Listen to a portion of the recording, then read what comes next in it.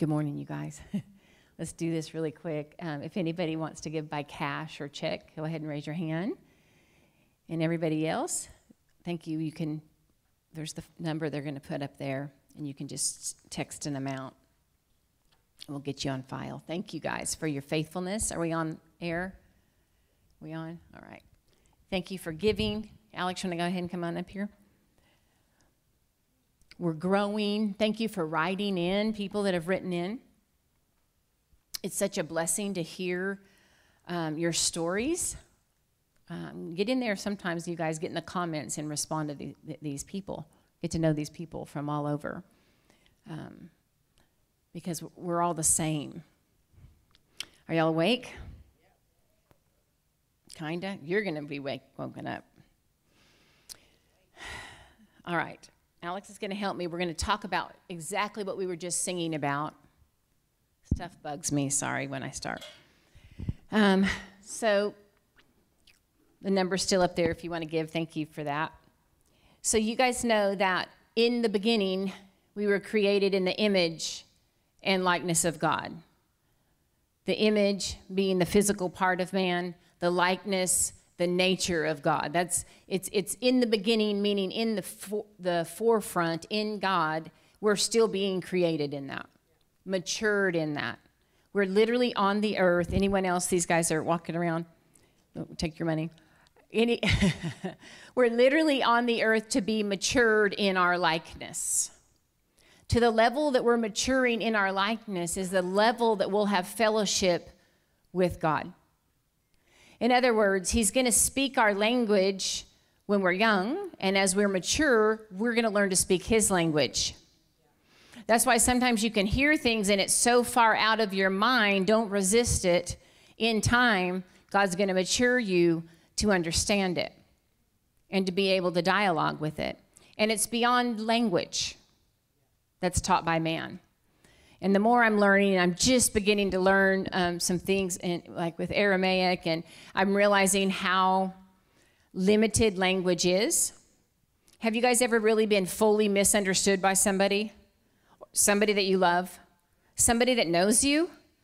You know, and you're like, oh, that's not what I meant at all. Like either you misrepresented yourself or they misinterpreted. And that's the limitation of the languages of man. It's really easy to do in text, isn't it? Or on Facebook. Like you're writing something, you think it's good news, and people take it like a punch in the stomach, and you're like, whoa, right? So we're here and we're being matured in the likeness, which is agape. The love that continues, the vastness that's inside of us.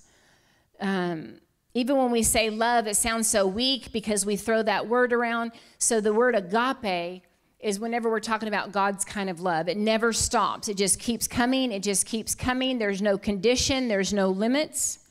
It's the spaciousness of God. Okay? That is the nature that's inside of us. There's another nature, if you want, and it's just the nature of man, right? That is being redeemed and healed. It was redeemed and completely made whole in Christ, in Jesus, and now we're walking it out in our lives, right? And it's the nature of man. And in it, when he was talking about being renewed, we can take that mind of man. We can take the mind. Your thoughts were formed by culture, by raising, by when you were born, by your gender, by your experiences, okay? That's what our thoughts are formed by. Okay, but our mind has already been made new, made whole, sozo. He made us completely whole, spirit, soul, and body, and we're walking out. We're being awakened to our wholeness. Okay? So to renew our mind is to bring our mind back to the beginning, which is God. Not on the linear line of history, back in the beginning. Back to the beginning, your original state is only whole. It's only whole. You are completely whole. You are made righteous. You are perfected in Christ. Do you have a marker in your hand? We'll see if this marker works. So we have image. And then we have likeness. And likeness is, we're talking about natures. And the likeness is agape. Agape describes the nature of God. It's not based on what we do. Who he is who he is who he is. Is who he is who he is who he is. And so what we're going to experience in this life comes down to where we're going to source our energy. Okay? So it's the thing, when we go back and forth with the tree of life and this, it all comes down to source, or what energizes my life. Energizes. Okay, what energizes my life. So listen, it's going to come down to if I am unaware of my truest nature, which is love. When I'm not allowing love to be developed in me, the English word for that would be fear. And I don't like it because we know what all these words mean already. Okay, what they mean to us. All right, so let's look at this really quick. I won't go very long, Alex, and we'll bounce back and forth. So Genesis 3:10, if you can throw that up on the board, you guys know what's happening here. Adam and Eve did their own thing, and then they hid. When God came to fellowship, God's always looking for us. God's coming after us, and he's coming after us, and he's coming after us. And so here God is coming after man to fellowship with man, and he said, where are you? Like, where'd you go? And he said, I heard you in the garden, and I was afraid because I was naked, so I hid. That word afraid is a Hebrew word, and the words in Hebrew really describe more of a feeling. There's not just one English word. That it'd be like you describing how you feel. It really represents the flowing in the gut. Like he's describing, his senses were open to a world, a carnal world. Senses beyond, he began to be governed, or he activated senses that weren't just governed out of the spirit or fellowship with God. And he said, you came looking for me, and I was afraid. I felt something in my gut. It was a flow in the gut. He's describing a way of feeling of terror or fear. Okay? Let's look at 1 John 4:18 when it talks about in the New Testament that there's no fear in love. That's a Greek word for fear. It comes from the word phobia, and that means separate, to withdraw. When you're afraid, some of you may have had a parent that you were afraid of as a child, you want to withdraw. Okay, it's real. Let's see, it means withdraw, separate, terror. So when it talks about that there's no fear in love, that word love is agape. There's no withdrawing in agape's nature. There's only union in agape's nature. You're one with the field. You're in the field, the vastness of his glory, and that you don't even feel the urge to withdraw. Okay? So we're talking about fear and love, but try to open your mind to the definitions that are beyond what we've understood fear and love to be. Okay? So because one of these, did you get the marker? This one, and thankfully so, is going to speak of limitation. This is the relationship that has boundaries. You cross this boundary, and I'm going to treat you different, or I'm going to withdraw from you. And we call it love, but it really is fear. See, we call evil good when we're living from the carnal source, and we don't even realize we're doing it. Okay? You do A, B, and C, and then I love you. This is a conditional. You can actually love from this place with what we would call love, but it has conditions. And as soon as you give love conditions, it's fear. You know, I heard somebody say, I would stay with them until they had an affair and then it's over. Well, that's your boundary. That's your condition. So that's the limitation of your love. And I remember telling him, I'm like, I don't know what I would do. I would want to leave Of course, your emotions want to respond in fear, but I would want to renew my mind because when I married Darren, God said he's the one. So in it, I yielded to the agape nature. I yielded to what God said. So if I'm now faced with a crisis, a boundary that I would like to set, because I want to, ego, this is where the ego is birthed, and ego always wants to protect itself. So ego's love is conditioned on self. So in that, I remember telling that person, even though my mind would want to agree, the carnal man would want to agree, because if you're hurt, what do you want to do? You want to withdraw, okay? But I don't want that to be the energy of my life. I remember saying, when we get there, I would have to go to God and hear. I would have to bring this condition that I want to set, because I want to, you're kind of a smart person if you keep covering your face when you get hit, right? But then when you move it into a place of love and trust, true love, agape love with God, it's this vastness. There's no fear in it. And so you take the tendency to hide and protect, the phobia, what fear means, to withdraw. You take it that's in our minds, it's in all of our minds, and you bring it to the vast, spacious place, which means holy. And in the spacious place, the redemption of our mind begins. Does that make sense? Is that a lot? So it comes down to source. Maybe you got some things you want to say right now? Okay. So religion, now I know we don't think we have it, but all of us have it, okay?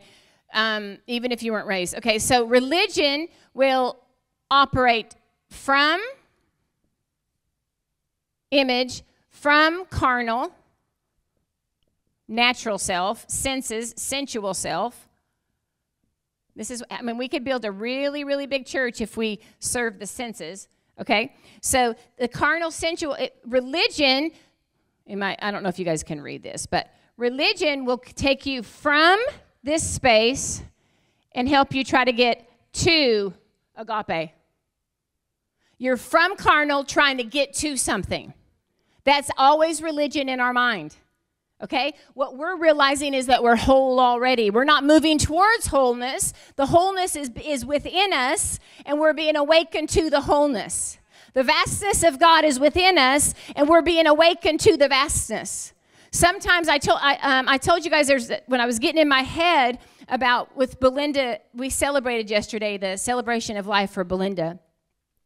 If you weren't a part of it, I would love to get the clips of when Betty spoke and Louie spoke, because it was incredible, wasn't it? I mean, there was more life in that. we had to remind people this is not a funeral. And people were so open and just blown away. So much life. So much life. But religion or carnal relationships cause you to work from them to get to love. Working for love. Okay? When we are the created being, who we are, the uncreated part of us, we go to, I'm going to do this backwards. We work from our likeness, into our carnal mind, and we bring redemption. Literally within you is the answer to every situation that you're struggling with. The redemption is within. Say that.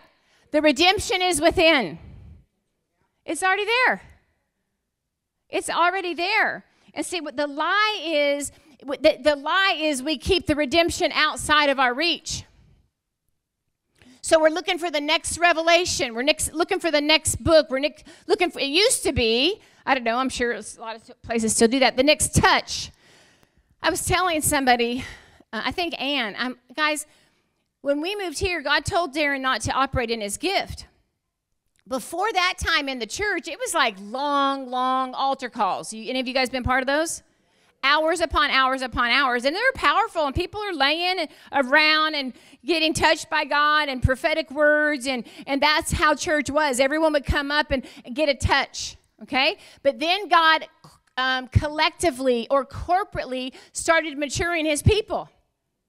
And the awakening is from within.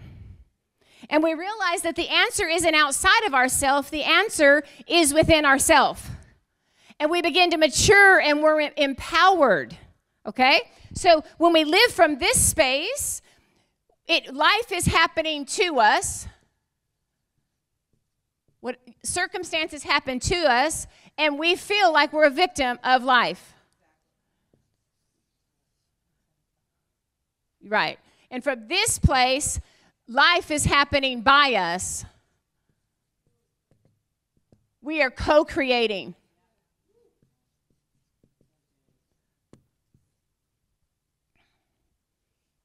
There's nothing left to blame. And I'm not just talking about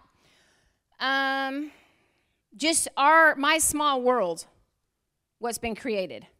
I'm talking to sons and daughters in the earth, people that can hear my voice online, those of you that you know God is maturing you. You know God's maturing you when you get to that another empty field and you feel afraid and you stay there.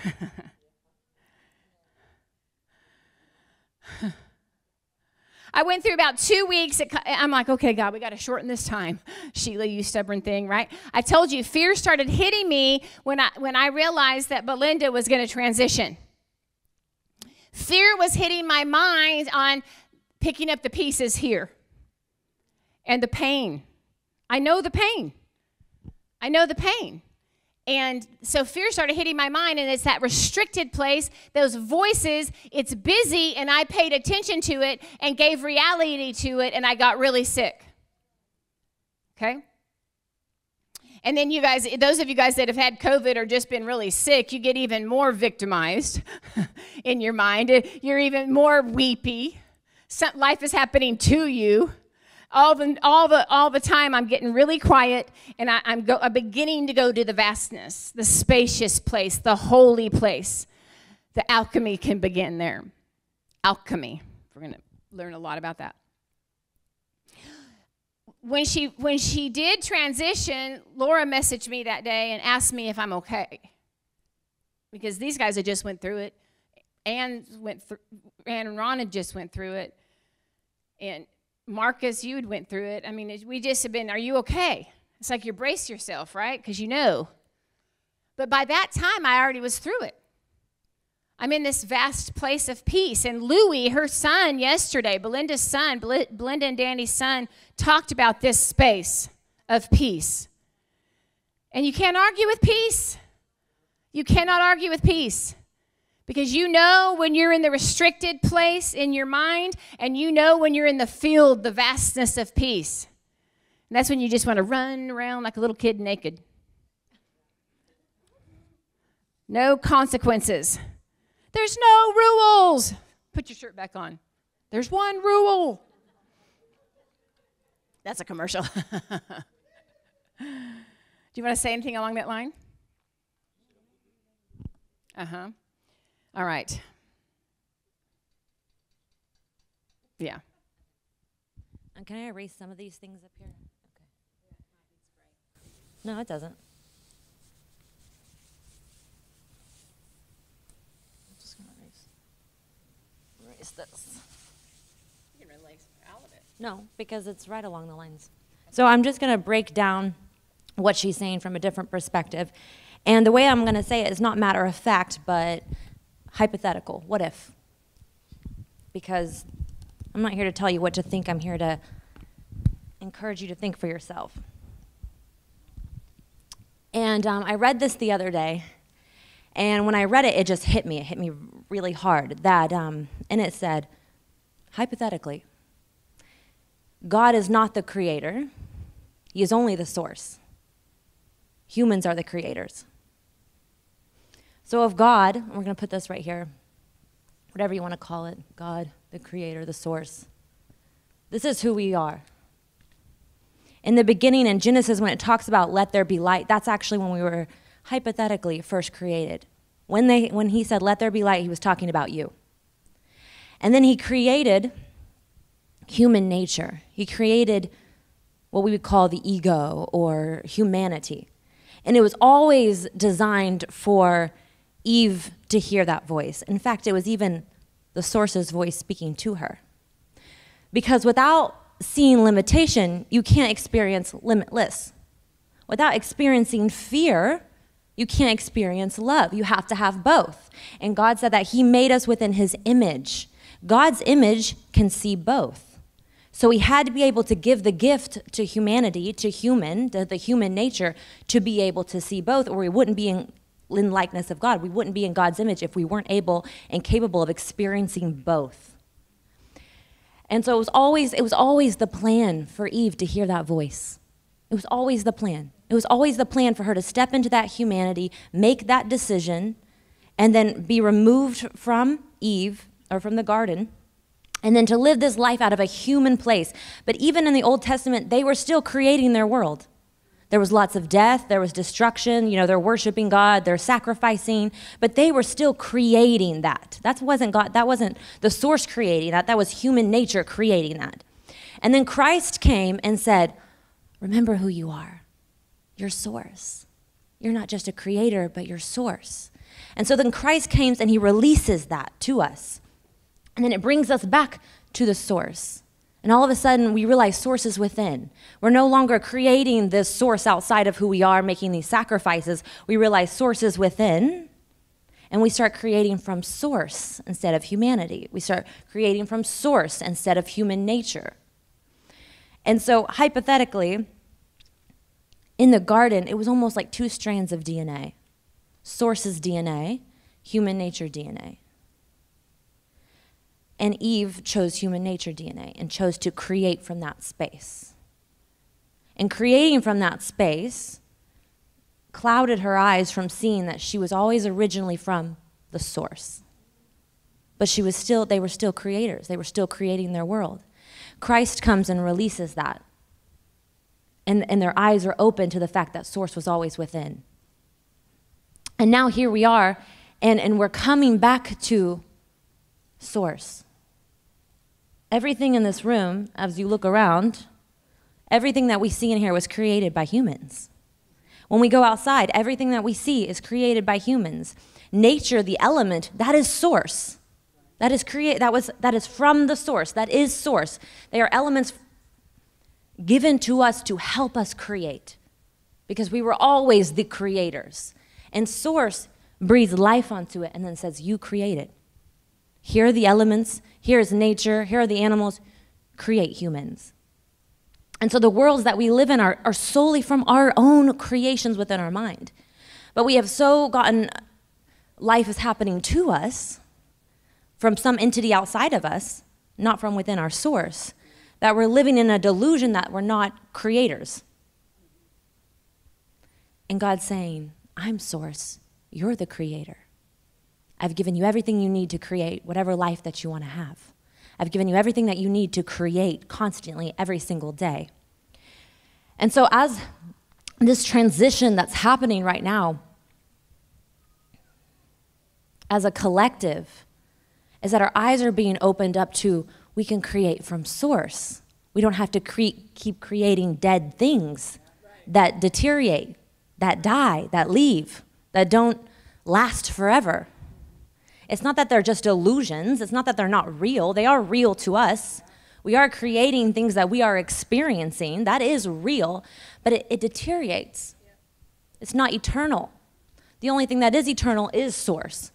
So when we come back to this space, and that's exactly what we're doing, when we're doing, meditations or whatever, something to help you wrap your mind around it. So here you are, source, and then here's, everything else, TV, politics, whatever, society. Entertainment. Oh, yeah, TV. So then here's all the other voices outside of you constantly. Let me tell you something. The voices in your head are not all your voices. They're not all your voices. You don't have to acknowledge them and be like, oh, that's my thought. I feel bad about it. It's not your dang thought. It's a thought that was conditioned in your mind by society, entertainment. It's conditioned by whatever you're putting into your mind. It's not your thought. So don't judge yourself, give yourself a little grace and be like, that's not my thought, and then just move on. Don't stay on it. So what we're doing in meditation is we're removing all the extra sound. We're removing all the extra voices. And this is one thing that's happening to me right now is I was hearing a lot of extra emotions and noises in my mind. And I could identify that it wasn't me. I knew that it wasn't me, but I was still being tormented by it. And I mean, to the point where I couldn't sleep. I was like having a little bit of panic attacks in the morning. Even I would like wake up feeling panicked. And I was like, what is this? I was so tormented in my mind, and I knew it wasn't Alex's voice. And then a couple days, this was happening for a while, like probably a couple months, off and on, and I was just battling through it. You know, I'm getting back in peace, I'm meditating, pushing past that voice, and that voice would come back. And then I'm like, ugh, pushing past it again, and then it would come back, and it would come back. And so finally one morning, we were about to move, and where I've been at for the past, 8 months, was in this very small apartment. It's very dark in there. It's a very small space, and it's me, Joni, Midnight, the dog, and I was feeling very confined, but I knew it was where I needed to be because I was facing myself. I was facing the voices that I was hearing because I had nothing else to do. Me and Joni, and so I had to face that voice. I'm like, okay, what is this? And a lot of Joni's voice as well. And so the day that we're moving, and I've been telling, I was talking with myself, and I'm like, okay, this move is going to be a transition from leaving this place behind and moving into the new. And I've been dealing with what I've been dealing with. I've been allowing the healing, allowing the process, returning back to source. And that morning, my sister's texting me and calling me, and my mom's calling me. And I start to call my sister, and I'm just giving her a download that God was speaking to me right in that moment. And we've been talking about generational. So then I call my mom, and she starts telling me, she starts speaking to me, telling me things that she's dealt with in the past. And all of a sudden, the voice was identified. It was never my voice. It was a generational voice. And I was like, okay, so that's why it felt so strong, so tormenting, because it wasn't, when it's generationally passed down, there's more power to it. Yeah. But there's also more power behind it. So as she started to identify that voice within me, I said, oh my gosh, that it really is not me. It really is coming from something deeper. And so then I just went there and I allowed it, and I said, God, I cut that off now. I cut that from me. I cut that from my mom, my grandma, I stopped that voice, and I don't allow that torment anymore. And I knew it was God speaking to me about breaking generational curses, because things are passed down generationally, whether we like it or not. I mean, look at it in the physical world. Sicknesses are passed down. It's hereditary, right? Things are passed down generationally. So all the voices that you're hearing right now is to identify the healing that you need to allow within your family, or the healing that you need to allow within yourself. So I just allowed that healing right there in that moment. And I'm crying. She's talking, and I'm just crying. And in that moment, I'm not saying anything, and I'm just allowing it to wash over me, allowing that tormenting voice to go. It's not for me, it's not for her, it's not our portion, it's not how we're supposed to live our lives, but it was something that was been passed down. And so I'm breaking that as she's talking to me, and I'm just crying. I don't even know if she knew I was crying. But what's happening right now is meditation, what that does is it just brings you back. It turns off all the other voices, and it gets you into a place where you can hear source, where you can hear your true self, where you can hear God and you can identify that voice. That's all that it is. Some people want to, it's been something scary in religion because they didn't understand it. It's literally just turning off every other voice and saying, okay, hold on, let me get back into hearing from source, because that's the only place that I want to create from. And so when I'm challenging people to meditate every day, or I'm challenging you to get in that state of mind every day, I'm saying do it every day. Start your day out from creating from source from the moment that you wake up, because you're going to create your day no matter what. Where do you want to create it from? Do you want to create it from this source, or do you want to create it from this source? Because you are creating your day whether you like it or not. Even if it's happening to you, you're creating that victim mentality. You're creating these cycles that are reoccurring in your life. But guess what? They're reoccurring for you to wake up to say, hold on a second. The voices were getting so loud, I was having to the point where I'm having panic attacks because they were trying to be heard so that they could be broken, so they could be released from who I am, because they're not who I am. So they're litigating, when you're starting to feel so much fear or so much torment, it's asking you, please identify me and release me so that you can come back into source and within oneness. But instead, we're like, oh, I just feel so much fear. I want to get away from it. Lean into it. Where is that coming from? Let me tune into source voice and recognize. And when you're in source, you can recognize where everything is, in the likeness of God. because God sees everything. He gave human nature the ability to make their own perceptions. You don't have one. If you had only one perception, you would not be in the likeness of God. So he had to show you everything. He had to show you limitations. He had to show you boundaries. He had to show you fear. Because without it, you are not like God, because he can experience everything. So can you.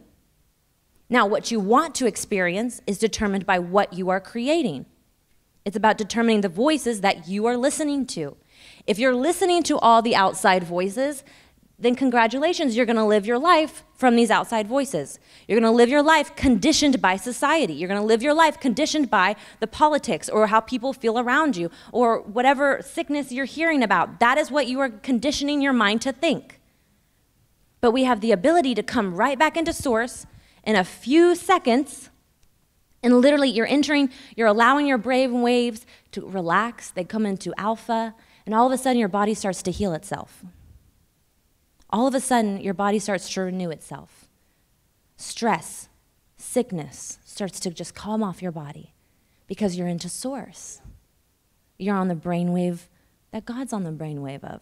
He's like, come on, come a little deeper. Let's go to Delta. Let's go to... All you're doing is you're putting your mind back onto source. You're going to create no matter what it is that you are creating.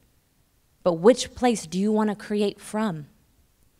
And when I always struggled as a kid reading about Adam and Eve or listening to Adam and Eve because it felt like God was out of control. And it felt like, well, that wasn't his plan, and this is what happened, and so then he had to just deal with it. And to me, that wasn't a very strong God. If he's having situations happen, and then all of a sudden he just has to deal with what happened. If he's the source, and he's the one who creates that whole situation, then I'm like, why wouldn't he have control through the whole situation? And also, certain scriptures I get hung up on, and if you're getting hung up on scriptures, I encourage you to go back and look at the original context of the Hebrew language that it was spoken in, because the Bible has been repeated and repeated through different people's perspectives, and so have scriptures. And so when I heard that when God said, let there be light, he was talking about you, instantly my heart just went, that's true. He was talking about me. Because we existed even before human nature existed. We existed within source before we ever even had the option to live our life in humanity. And so as we come back to the source, you guys, it's not that it's some crazy, look at it from a scientific point. When I'm saying that about the brainwaves, because if you look at science, if you look at how you can actually, lower your brainwaves and start to come into that alpha, that is the place that you create. But we're typically always in beta brainwaves, which means we're always in fight or flight. We're always in survival. So we're living from this space, and we were given that because humans needed to survive on the planet. We needed to survive. So it's not that it's a bad thing. It's not good or bad. It just is what it is. But if you want to live from that space, if you don't want to live from that space, you have to come up higher. You have to get into a space where you can actually think from here. You will not be able to get there from the state of mind that you're in. You have to change your mind. Actually, probably like 2 weeks after my dad passed, I did a bowl meditation. And I never met the man before. He came to the church, and Steve Hampton, and I did an individual session. And immediately I go into like a meditative state. And it was amazing. I was profound. And my dad was showing me, he was there, and he was walking me through all these, I don't really have the language to describe it, connections, if you will. He was showing me how things were connected. And I'm watching this, and he looked at me and he said, change your mind.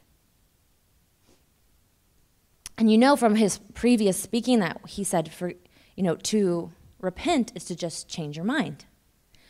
And so I come out of the bowl meditation, and the guy was like, hey, I felt like your dad was here, and I felt like he told you to change your mind. I was like, yeah, he was.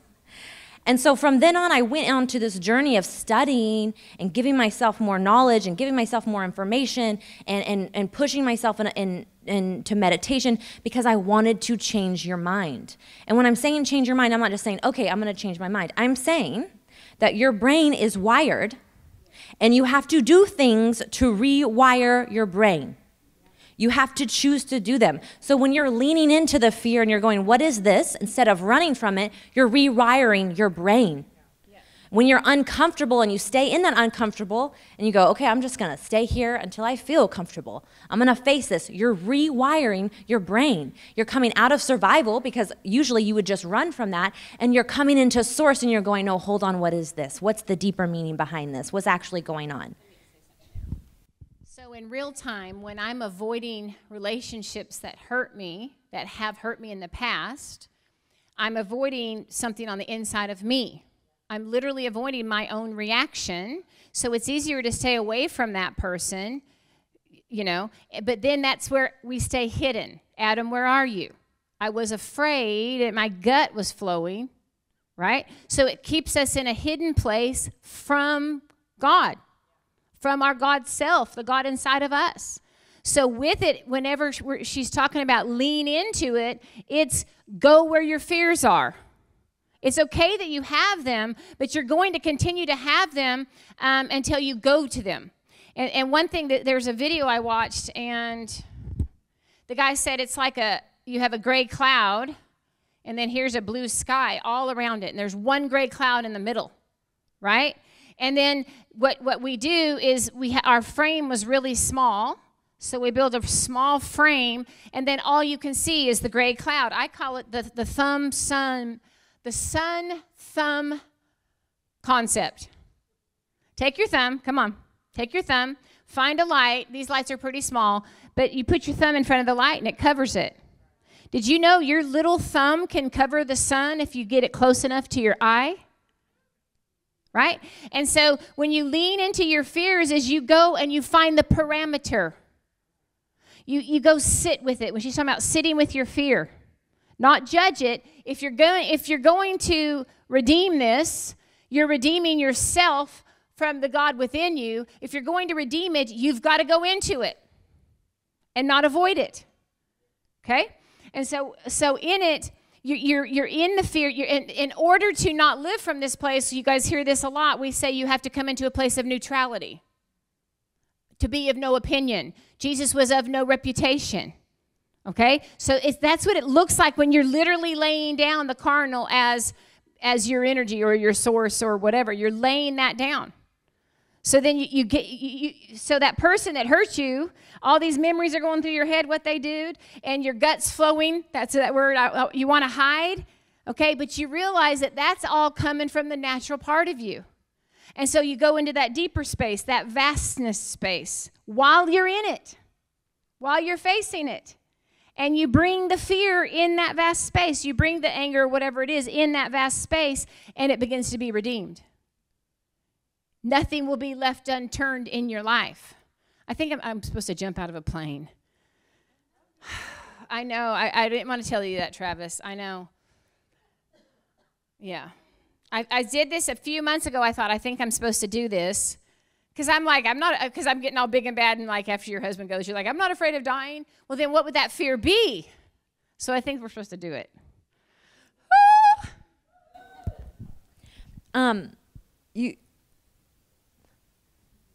If you're missing the old way of how church looked, which I do at times as well, because the old structure, even Darren being here, and when she said no stone will be unturned, what's happening is that it's the path. What was comfortable to us is literally being removed. There's nothing to even turn and go back to. So if you're missing what was, that's okay. That was comfortable. That was nice. It was in a beautiful time of our lives, and it was great. But we can't stay there because it's already gone. It's already moving on. And so if you're feeling that uncomfortableness in this transition, that's okay. I feel it too. It is uncomfortable. It doesn't look like what it looked like for a really long period of time. And so that's okay if you feel that way, but go ahead and embrace how uncomfortable that feels and step into what's available for you now. Because what was then is no longer even existing in the same form that we wanted it to. And that's what you see, that these constructs that are coming down and the views that we had. I know that in 2020, when I watched all those documentaries about things that were going in Hollywood with the elites, it completely changed my mind and my view on how I saw these people, because I had no idea the things that were happening behind closed doors. So from that moment on, I couldn't even barely watch movies with certain actors in it, because my mind was changed. I couldn't go back after I saw. And so we're in a time of so much information and knowledge, and it's so that you can leave what was behind because it doesn't even exist anymore. That perception is gone because that perception was for that time, but now it's gone. And so, yeah, it is uncomfortable. And I've heard, some people say things like, we miss Darren. Yeah, I miss Darren too. But that time of looking to someone else to get you there, that time is over.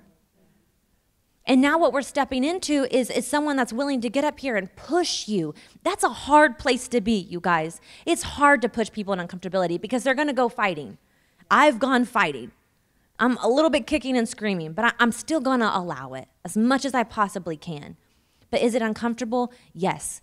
Sometimes I miss the old? Absolutely.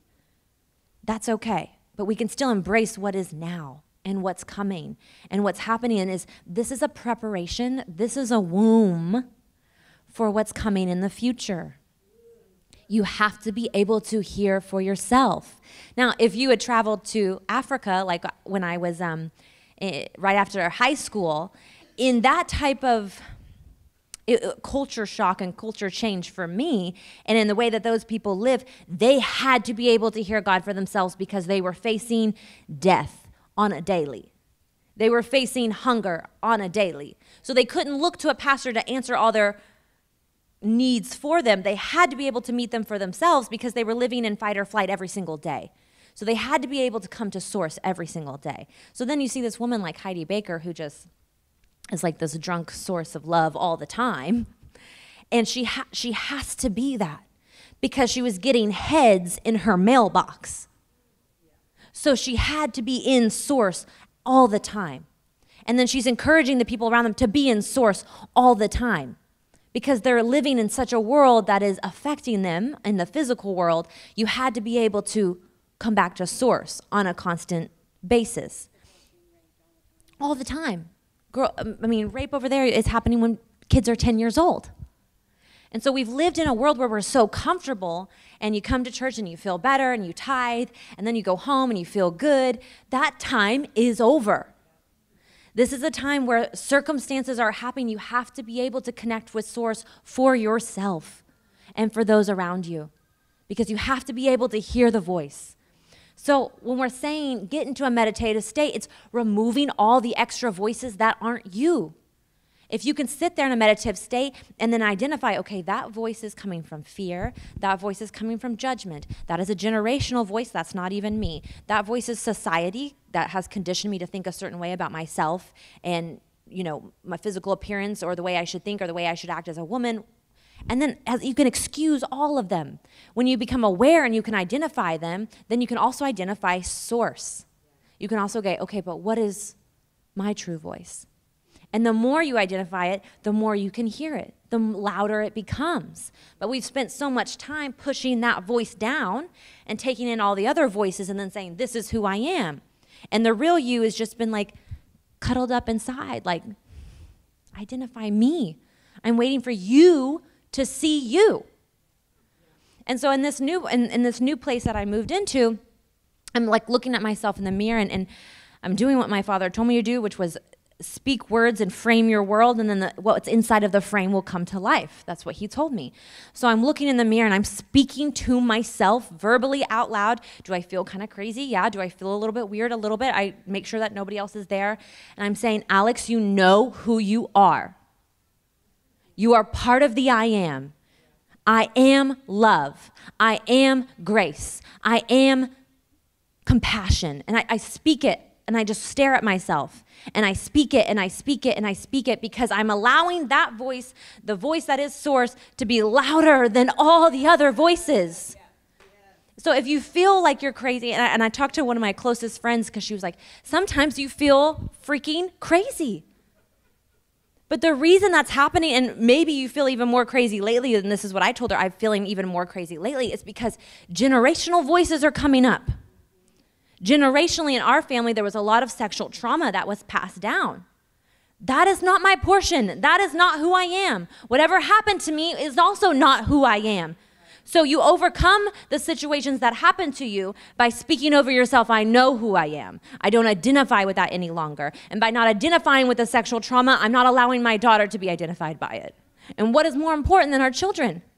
What is more important than identifying those voices so they don't have to face them? So it stops here. And so I started speaking to her because what is happening right now, everyone in this room, you are chosen to deal with the generational things that were passed down to you. You were chosen. It is your job. Face those things. Yes, it'll be hard because it goes so profoundly deep, because anything passed down generationally has so much power. But when you unlock it and you release it, there's more power behind it. So I started speaking to her. I said, Abby, I wasn't going to say her name. When I say that there's more power behind it is because of things that had happened in my family, and trauma, sexual trauma that had happened. There was also a lot of wealth that was created further up. And because of the things that had happened, there was an unforgiveness there that stopped the wealth. Because we didn't want to receive from that man because of what he did, so we didn't receive anything.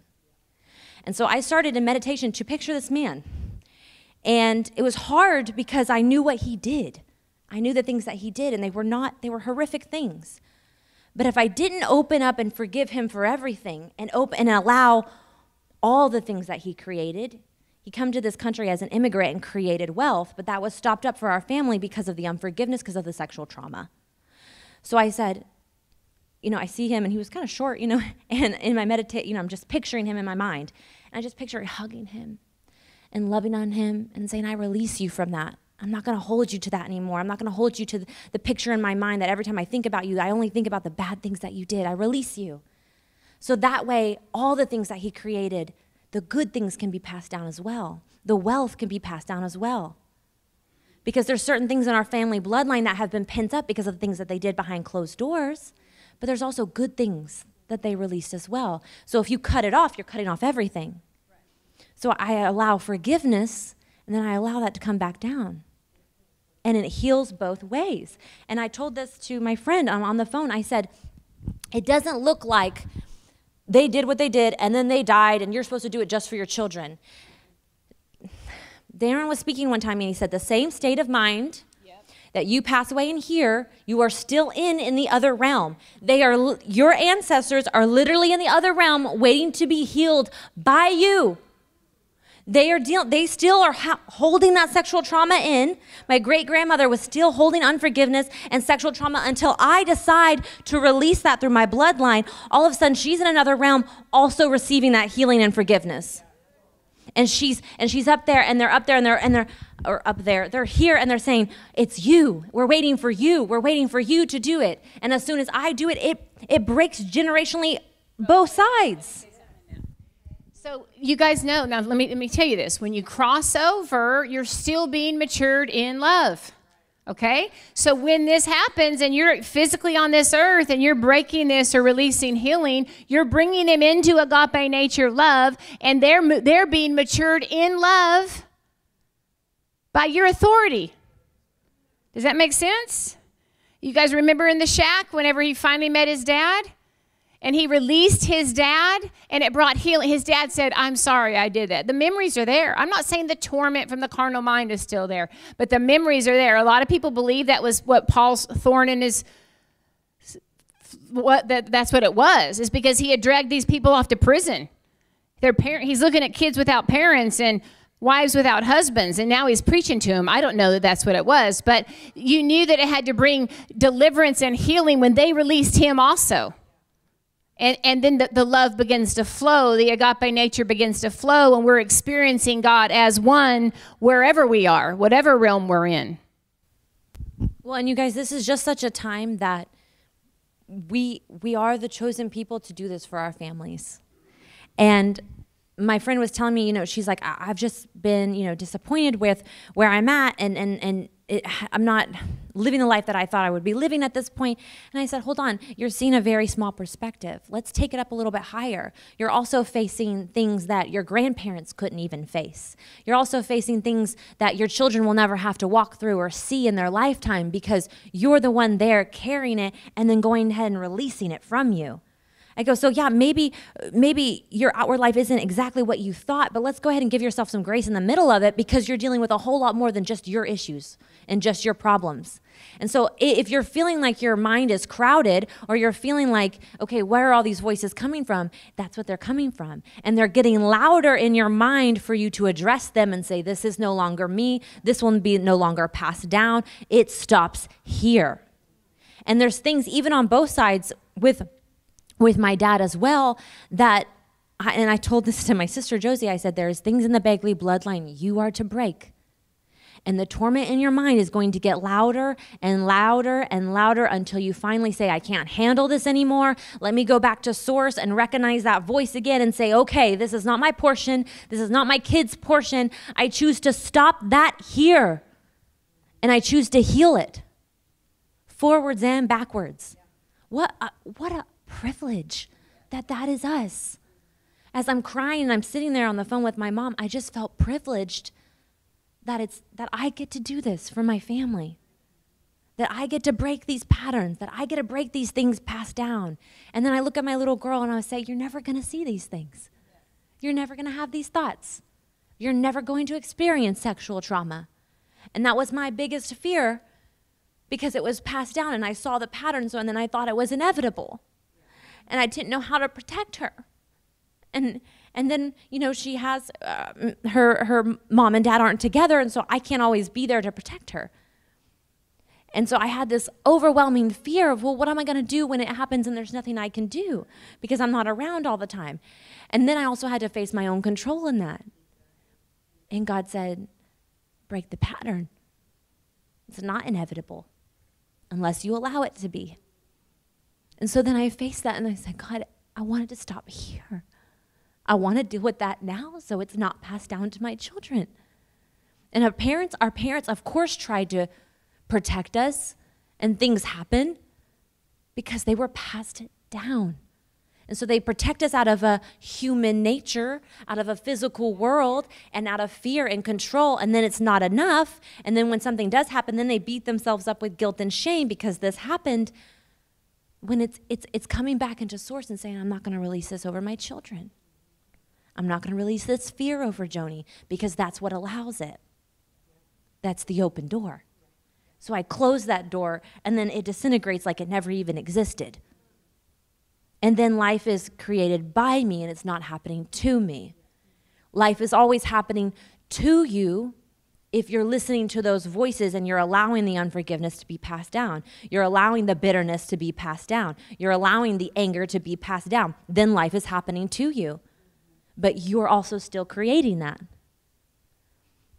So if you'll notice these patterns, the things that make you angry, the things that jolt inside where you're just like, what is that?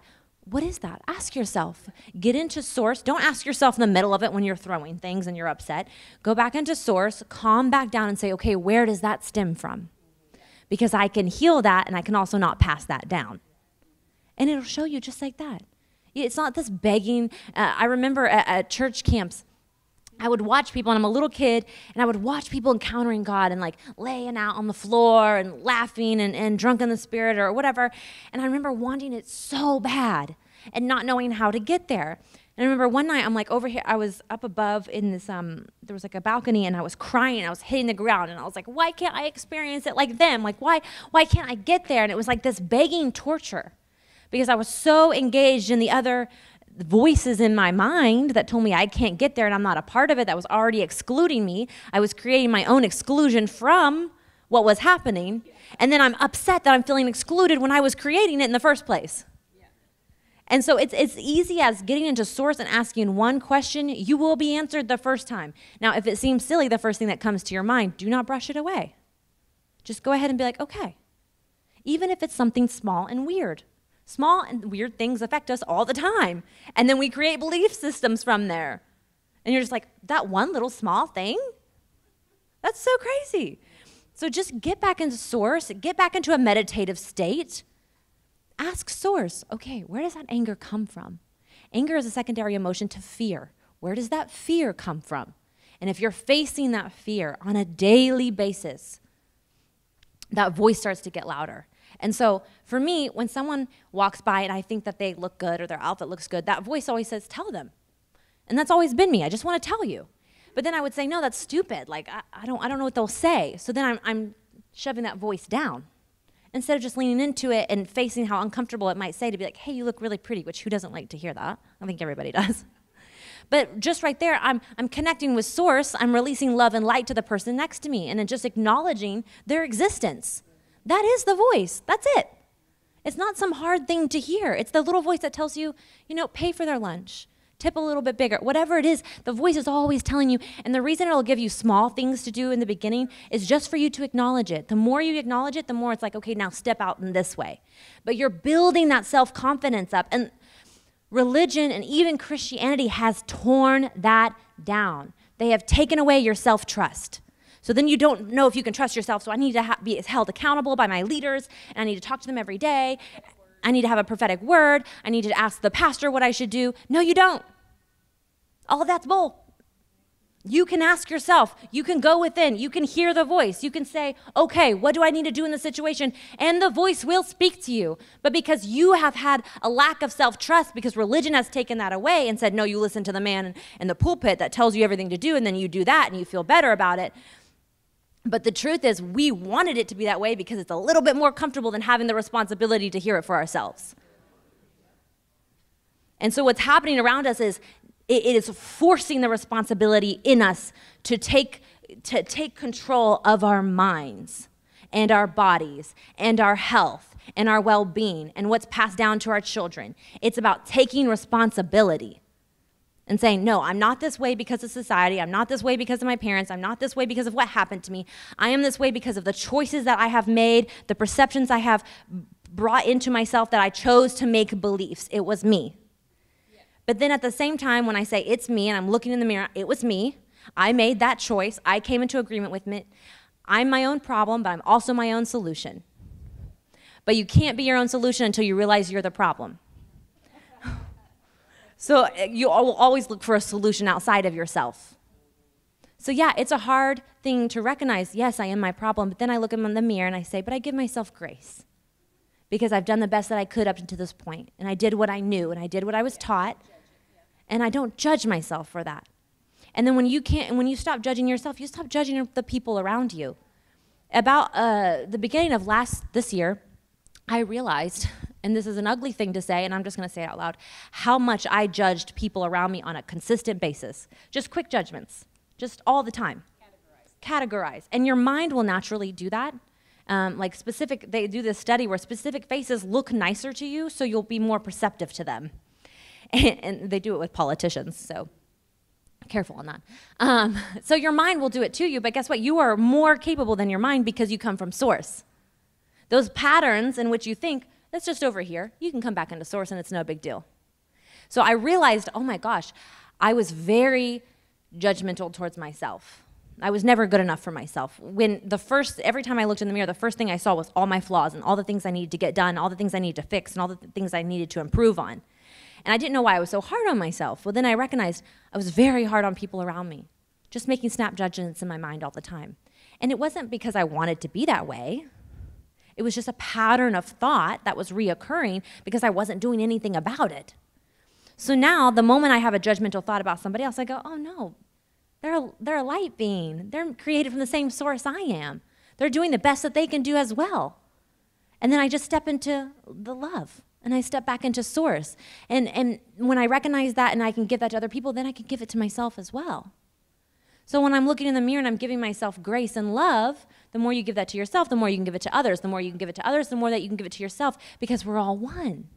So the more I can recognize the light in you, the more I can say, hey, you look really pretty, and just recognize that in you. I'm recognizing that within me. And your subconscious mind does not register when you're talking negative about someone. And this is why it says don't gossip in the Bible, because when you're talking bad about someone, your subconscious mind is not registering that you're talking about somebody else. Your subconscious mind is registering it as if you're talking about yourself. But the truth is you're not talking about someone else. You are talking about yourself. When you talk about the politician, when you're thrashing out what's going on in the city, when you're pointing your finger, you are pointing your finger to yourself, because we are all part of the whole. And so when we condemn one, we condemn all. When Jesus came and forgave one, he forgave all. And that opens up like a whole nother box of things. I know. And the people in your lives, the people that instantly irritate you when you're around them, there's something in them that also, it's a recognition of what's in you. So the people that most irritate you are the most like you. And maybe they're acting out patterns that you don't allow yourself to act out, but it's still within you. And so I started looking around at people that I judged really harshly in my life. I'm like, okay, why do I do that? Everything that I judged was within me, but they were acting out what I wasn't allowing, the things that I was feeling and wanted to do, but they were. So then I judged them because they allowed it, when I'm like, whoa, that's in me, I'm just hiding it. That's in me, I'm just acting like it's not there. That's in me, I'm just covering it with pride. But it's the same thing. And so the moment I release forgiveness to that person, the moment I release grace, I'm releasing it back to myself. It's like this. It's just energy, back and forth. And so the moment someone irritates you or catches an attitude and you're like, wait, that's the same attitude in me. And it can almost be funny, because the moment someone's mean to you, you're like, oh, well, that's in me too. What's up? And because every situation that you're in is crying out for you to recognize yourself. That's why when you get flipped off in traffic and you flip them off back, even if it's just in your heart, you're looking in the mirror. So I know that sounds, that one gets us, you guys, but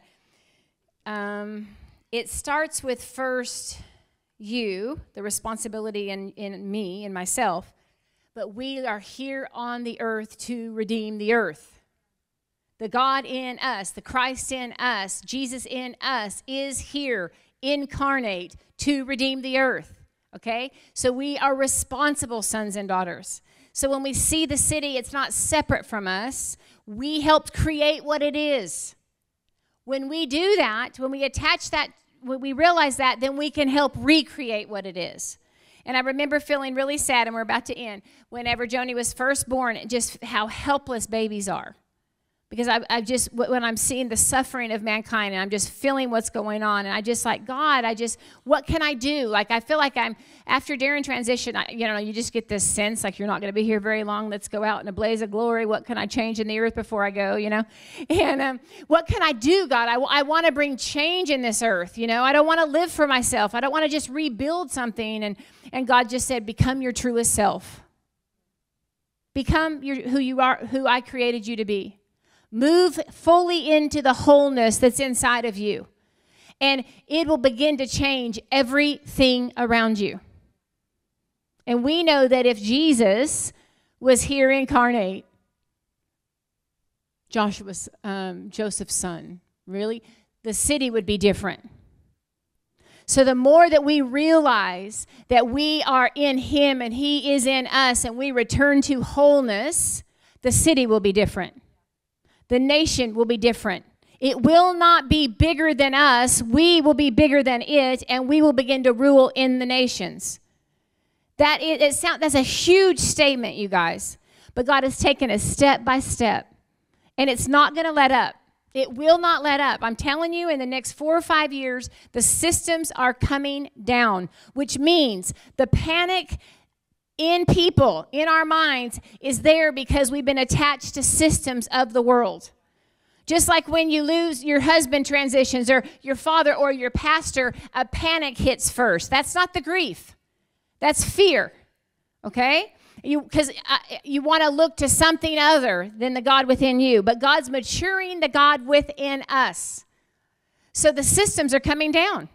So when your bank account is completely threatened and you're panicked, it's because you are looking to something external that's only from the inside of you.